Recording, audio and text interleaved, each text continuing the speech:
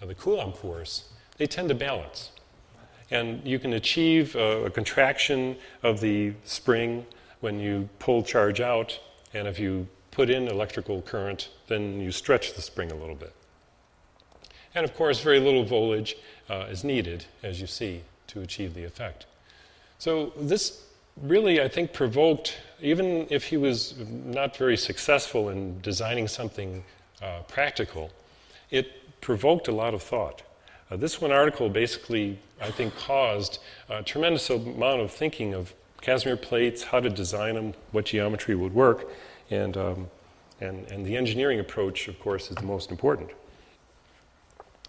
So the zero-point energy basics that we're looking at here really is the bottom line in terms of the important facts. And I would like to also add in this particular slide that the uncertainty principle, which you may have heard of as the basis of quantum mechanics, the uncertainty principle itself predicts zero-point energy. When you're looking at an uncertainty in momentum and position, and you're equating it to just the Planck's constant in the frequency over 2, that's essentially the zero-point energy quantum amount. It's basically half of a quantum. And we see the same figure here, 1/2 hf. In 1912, Planck discovered zero-point energy, and it was his second time around. The first time, his first radiation law just had this parameter. And what I always point out when I show this equation is if you do some creative math and you put in T equals 0 there, which is the absolute temperature, if you let it go to 0, then you basically get 1 over 0, which is infinity. E to infinity is still infinity, but then you've got HF over infinity, which is 0. So at temperature equals 0, this whole term drops out, and you're left with 1/2 HF. So this became the introduction to really thinking about and acknowledging the existence of zero-point energy. And Planck's constant, in case you don't know, haven't memorized the numbers, right down here, 6.6 times 10 to the minus 34 joule seconds. Now, joules, of course, is a unit of energy. When you get your electric bill and you have so many kilowatts that are being kilowatt hours that are being delivered to you, that's equivalent to joules. You're really canceling out the times. Watts are really joules per second, and if you multiply joules per second times time, which could be in seconds, then you're left with joules. So your electric company right now is billing you in the number of joules you use, but they don't call it that. They just call it kilowatt hours. But that's how important joules are. And the energy of an elementary radiator perhaps might be a little bit too abstract for people to accept. But the elementary radiator literally is either a quantum of space or a quantum of matter. And whether you look at either one, you're still looking at zero-point energy fluctuations being present there. And this graphic actually shows the concept of zero-point being on a spring that's moving randomly. So you get basically a random signal and random fluctuations. Now, the interesting thing is that as we look at the fluctuations in general, we may not necessarily conceive of an important way to use that or understand the value of it. And the way I approached it, first of all, as I was looking at a number of different experimental approaches, is I wanted to get a philosophical understanding first. And what I came across was this particular theorem. And it's a systems theory theorem, and the fluctuation dissipation theorem essentially introduces and proves that zero-point energy is intrinsically connected to the concept of dissipation. And to me, this was, counterintuitive.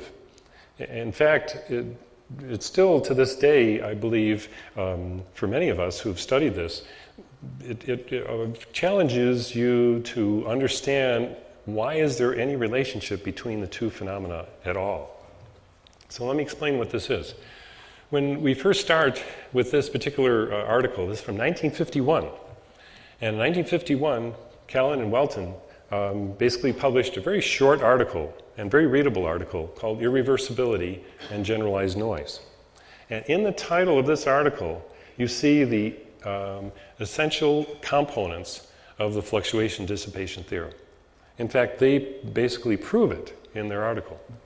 So in Physical Review, Volume 83, 1951, they were introducing that this concept of generalized noise in any system and an irreversibility of energy loss is actually intrinsically the same thing.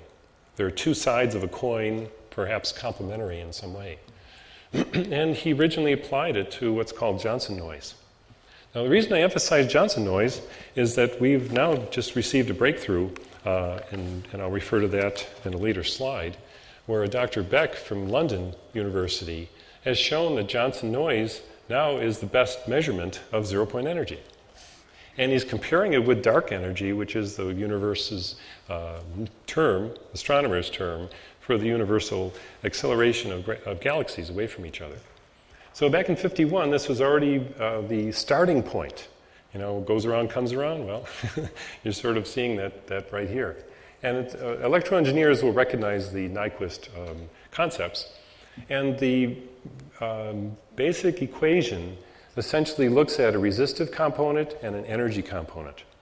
And it applies to electrical systems, to various weather systems. You'd be surprised how much diverse applications there are in this article. But the existence of any dissipation, like radiation resistance, necessitates the randomly fluctuating electric field. And the authors actually apply this to the electric field concept, because originally the zero-point field was simply called the all-pervading electromagnetic field. And it was funny, in my work at State University of New York in Buffalo, the only time I heard God ever mentioned in a physics class was when the zero-point electromagnetic field was mentioned. And this was a Chinese professor, as a matter of fact. And I was very intrigued, but it's perhaps because it's so philosophically challenging that this field is all-pervading and so energetic. So to quote from the Callan and Welton article, they state, quote, "Generally speaking, if a system is coupled to a bath that can take energy from the system in an effectively irreversible way, just like your drain in your bath dissipates your water, then the bath must also cause fluctuations. The fluctuations and dissipation go hand in hand. We cannot have one without the other. The coupling of a dipole oscillator to the electromagnetic field has a dissipative component in the form of radiation reaction and a fluctuation component in the form of zero-point vacuum field. Given the existence of radiation reaction, the vacuum field must also exist in order to preserve the canonical commutation rule and all it entails. And so the existence of radiation impedance for the electromagnetic radiation from an oscillating charge is shown to imply the fluctuation electric field. And of course, that yields the Planck radiation law. So to me, this is a fascinating part, because the zero-point field, in many ways, has been allowed to be fluctuating. You don't necessarily allow for energy to come from it, but this particular one phenomena describes that radiation resistance has to be a part of it. And it becomes even more significant when you look at spontaneous radiation. The spontaneous emission from any atom that's sitting there, many of us might know the difference in physics class, for example, even in high school physics, where they teach the basics of lasers and the laser operation. Well, as you look at the laser operation, you're looking at an inverted level, and you stimulate the electrons, and then they fall and give a light out. And it's coherent emission. Well, stimulated emission is one thing, but nature has also had spontaneous emission forever. In fact, everything that you're looking at right now has basically spontaneous emission. In other words, the atoms choose when they want to emit light. And even if they have an input of energy, there's a certain amount of uncertainty for the emission to take place. Well, as it turns out, it's been proven mathematically now that there's half and half sharing. Radiation reaction contributes half of that, and the zero-point field contributes the other half. So Without beating a dead horse, we've now got a very important